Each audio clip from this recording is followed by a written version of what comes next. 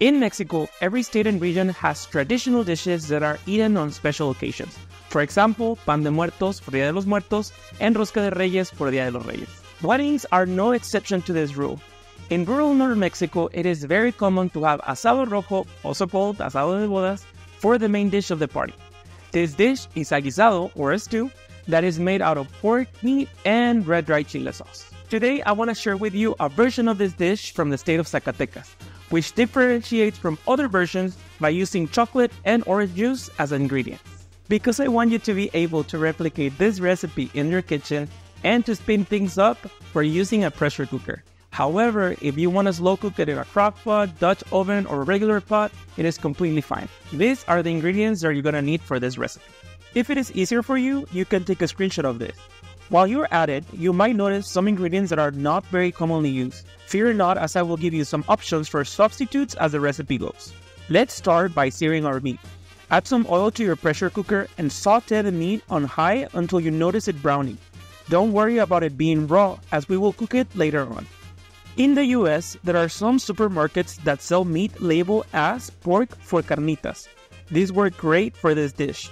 If you can find these, you can use cuts like pork butt, pork loin, and pork ribs. Once done, set the pieces of meat aside. Now, it is time to cook our onions, garlic, and bread. The Bolillo Bread is used to thicken our sauce. If you cannot find this at your store, you can substitute it with regular white bread. Cook until brown, taking care they don't burn. When done, you can put them directly in your blender cup, just like I did. Now add your dried chiles and let them cook for about half a minute. For your red dried chiles, if you cannot find Guajillo at the store, you can use dry California or dry New Mexico. These two should do the trick. As for ancho, ideally the best substitute will be mulatto, but if you cannot find mulatto, you can use pasilla. Then add 2 cups of water, cinnamon, orange juice, and piloncillo. If piloncillo is not available at your store, you can easily substitute it with brown sugar, molasses, or jaggery. Let everything cook for 10 minutes, then add them to your blender cup together with the cinnamon stick. Do not throw the remaining liquid away. To finish the sauce, we're going to add to the blender the pepper, salt, allspice, chile powder, cloves, and enough water to make the consistency of the mix lighter. Here you can see that I added 1 cup, then realized that wasn't enough and added an extra cup after. We are ready to put everything together. Going back to the pressure cooker, put your meat back in. Strain the sauce we just blended and put it over the meat into the pot. If at this point your sauce is still too thick, you can add more water to it. Lastly, add your orange peel, bay leaf, and chocolate. Mix one last time and close your pot. For my Mexican chocolate, I'm using Abuelita brand. If you cannot find this, you can also use Ibarra or Popular. Or if you cannot find any Mexican chocolate at all, you can make your own with some cacao and sugar.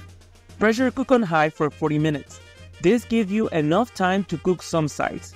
I actually got to cook some rice and mashed potatoes while waiting, which are the traditional sides for this dish.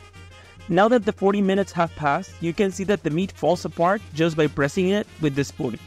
Just like all of the guisados in Mexico, they are best enjoyed with some warm tortillas. Now, I wanted to give you enough options for substitutes on ingredients so you have no excuse to not make this at home. I guarantee you that you're gonna love the taste of this dish. The flavor profile is everywhere. It is sweet, it is spicy, it is sour, it is chocolatey, and more. And the coolest part is that you don't have to wait till someone gets married to try this dish. Which reminds me, I gotta put this on.